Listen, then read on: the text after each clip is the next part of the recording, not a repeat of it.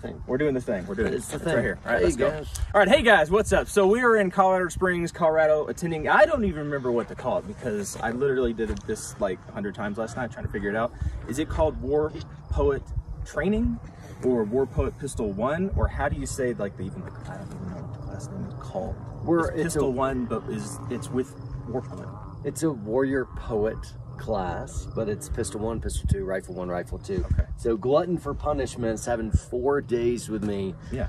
Poor guy. But it's been fun. It's been fun. But I came here with my favorite rifle that I built and put out. It's actually, well, I'm going over both of them. It's okay. It's okay. I'm It's sorry. okay. He's trying to help me out. It's all good. I'll leave. But I came with that, and I came with my favorite pistol because y'all know this thing, the 48 with the glorious little 507K, which I don't have too many rounds on. And do you want to explain to the people why I'm not leaving with this? Yeah, so I mean, I like your style, bro. I like your style, Okay. especially the shirt. Just look at this guy. See, I saved it for the last Man, day, so you didn't like me from the beginning because I. Yeah, so this piece right here, do you mind? Yep. Oh, very good. Oops. Missed it there.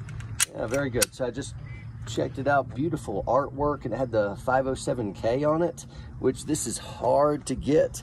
And so literally, it was on back order from like February. right, and so I have my favorite girl, my War Poet pistol, which is really, really awesome gun. Love this. This is my holster. This is my gun. Adore this gun. It is my favorite. But also, just for comfort, I'm wearing subcompacts a good bit of the time these days, maybe as much as half the time. And so I really like red dots because it allows you to threat focus if you get in any engagement. But I don't have any subcompacts with optics already mounted on them. That'll change. I'm getting a 365 XL next week, and I've already got another 507K I'm sticking on it. But I just really like the setup, and I don't like to tinker with anything. I don't like to build anything. And so yeah, I saw that.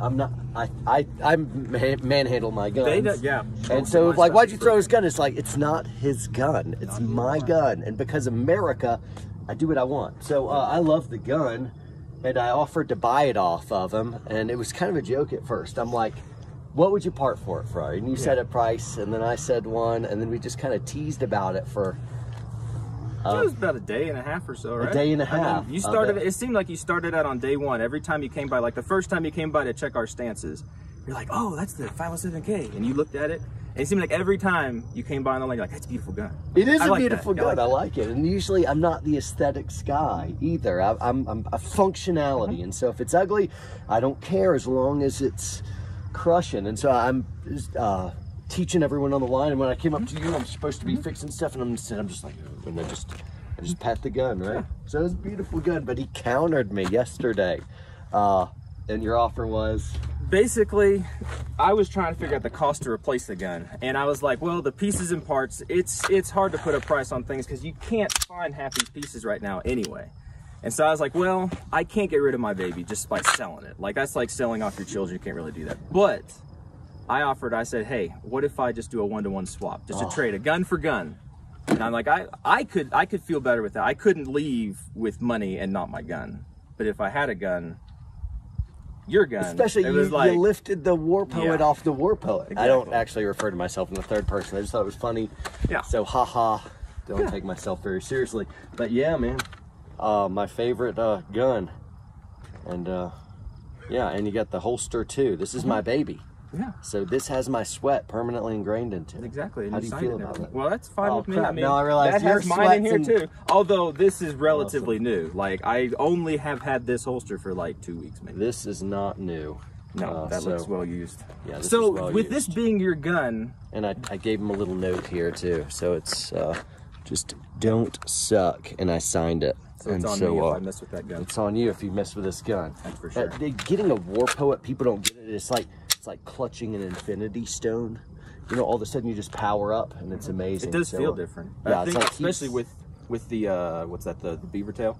Yeah, man. Right? Like you really can just feel it, get power in there. up. Yeah. I like that joke. I'm gonna reuse it on my channel. It's pretty good. There you go. It's pretty good. It's pretty good. But with this gun being so like your gun, what if there was something specific about this that meant, like, because that's a big deal to give up your personal gun. It is, except I immediately before I made the swap made sure I had another one come in next week. So it's actually, I'm gonna have a exact replacement waiting for me in about 2 days. Yeah. So you're still not really without it. I'm without. But I'm without it for a couple of days, and that one was one of the very first ones off the line. So yeah, I will have another one of those in a couple of days. So I could replace that, but this I'd have to build. That would take a while, and I don't like to tinker. I want just something done and awesome, and you already thought through all the stuff, and you got the shield arms with the bumpers. This is 75 bones. That's ridiculous. I don't want to do any of that. I want someone to do it for me. So it's pretty cool. It's pretty cool. Well, I think it's a fair swap. And so if any of y'all are like, well, what about the 507K? Like, you know, what questions about it? Well, I don't have any answers anymore because I don't have a 507. I ordered another one, but it's going to take it like forever to get here, but that's okay. And I'm like, gotta sorry, get another slide for it and everything. Sorry, not sorry kind of thing. I'm pumped. I think this is awesome. It is what it is, but I appreciate it. Training has been awesome. You want to give a quick little thing about Pistol 1, Pistol 2? Just like tell them something about it to advertise yourself, because they're gonna see it because they see your face. They don't watch these things for me. I'll watch it for you. Guns are cool, guys, but regardless of whether you trick pistols out and get your optics and your slide work, it really is the Indian, not the arrow. You know, so you got to train, you got to learn how to run a gun, but then after you figure out some skills, you got to learn how to fight. The only way to get good at fighting, gunfighting or otherwise, is to fight. And so that happens in force-on-force training later on. It's good stuff. So instead of having a plug for my stuff, I'll just say training in general is a good idea.